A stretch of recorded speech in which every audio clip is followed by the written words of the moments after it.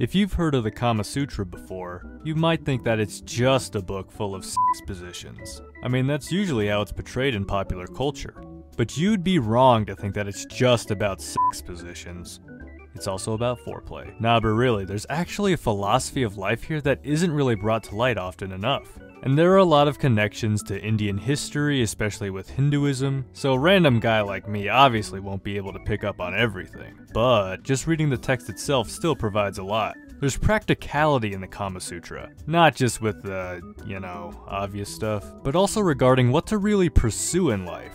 Like, what role should pleasure and eroticism play in one's life? What else is equally as important to pursue? In addition to these practical questions, the Kamasutra can sometimes be a confusing text with verses being somewhat vague and contradictory, meaning that there's going to be a lot of room for discussion. So without further ado, let's penetrate our way into this often misunderstood text.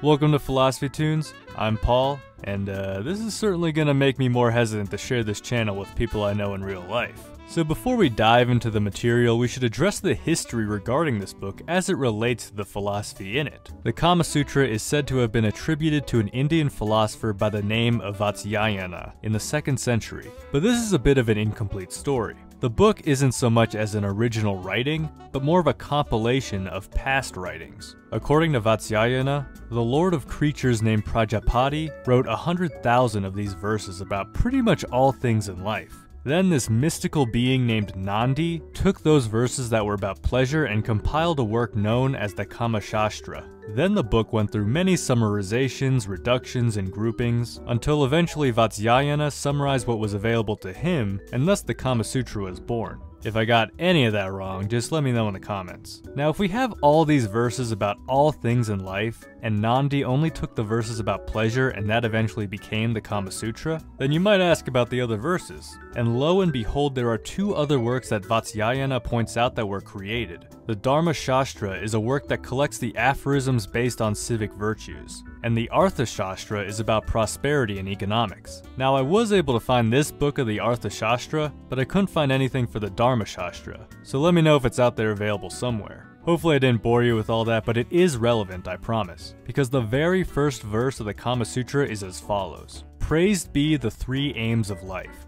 virtue, dharma, prosperity, artha, and love, kama, which are the subject of this work.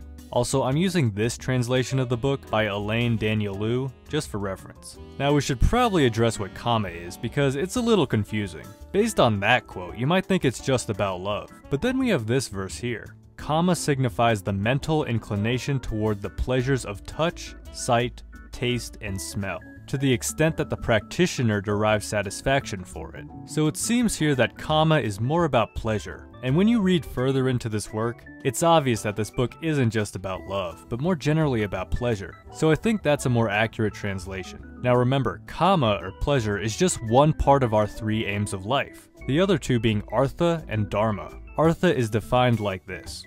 Artha signifies material goods, wealth. Artha consists of acquiring and increasing, within the limits of dharma, knowledge, land, gold, cattle, patrimony, crockery, furniture, friends, clothing, etc. So if kama is the pleasure, artha is mostly our material goods, the things we need to sustain life. Food, shelter, water, clothing, but also non-material stuff like friends and knowledge. Now, since procreation is hopefully pleasurable for you, we might say that creating life falls within the realm of kama. Then, artha comes in to sustain that life. Vatsyayana says, in order to live, the use of material goods is indispensable. The sluggard will never prosper. Now, dharma, the 3rd aim of life, is the most complicated, because although it's translated as virtue, the text isn't very descriptive as to what that means exactly, and the job of explaining that is pretty much kicked off to other works. The rule of virtue, which are connected with the spiritual life, can only be known through authoritative texts. So with our 3 aims of life in hand, it's kinda interesting how popular culture seems to ignore these other 2 aims, and views the Kamasutra as an isolated, hedonistic text when in actuality it's just part of a puzzle. On the other hand, it's also interesting that pleasure gets its own seat at the table, cause if I just ask you intuitively to come up with 3 aims of life, I doubt many of you are thinking about pleasure, let alone erotic pleasure.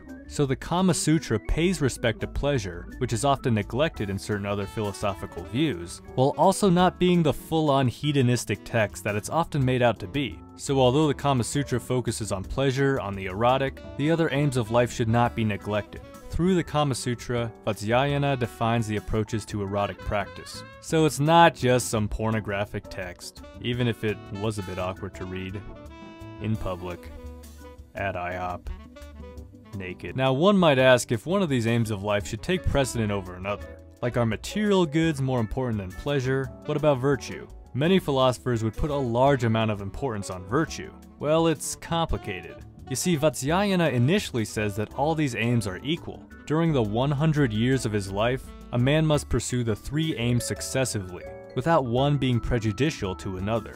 So this sounds like all the aims should be treated equally, but other verses say otherwise. For example, at some point it sounds like artha, the goods used for sustaining life, should be given more respect. Money is the basis of royal power. Life's journey is based on it. It is the means of realizing the 3 aims of life. It does seem true that money can help one achieve those other 2 aims. Like, if you're rich, that means more money to donate to charity, more personal financial security so you could volunteer to help others. And money, well, obviously can help you obtain pleasure, so we don't really need to get into that. And then there's other verses that seem to put the importance on dharma, or virtue. The relative importance and value of things must be taken into account. Money is more important than love, social success more important than success in love, and virtue more important than success and fortune. So yeah, it's a bit ambiguous as to which aim is more important, if there even is an inequality of importance in the first place. But hey, what do you think? Do you consider one of these 3 aims to be more important than the other? And that's the general idea behind the philosophy of the Kamasutra. There's obviously a lot left out. There's even a 4th aim of life, moksha, which I didn't have time to talk about. And obviously I'm not going to review or even talk about all the sex positions on YouTube. That's just ridiculous. However, alright guys, I'm gonna wrap it up here. I'm definitely no expert when it comes to this sort of stuff, so if I missed anything or misunderstood anything, just let me know in the comments below. This video will probably get demonetized, so do me a favor and subscribe, like, and hit the bell to support the channel. And with that, I wish you all a beautiful rest of your day.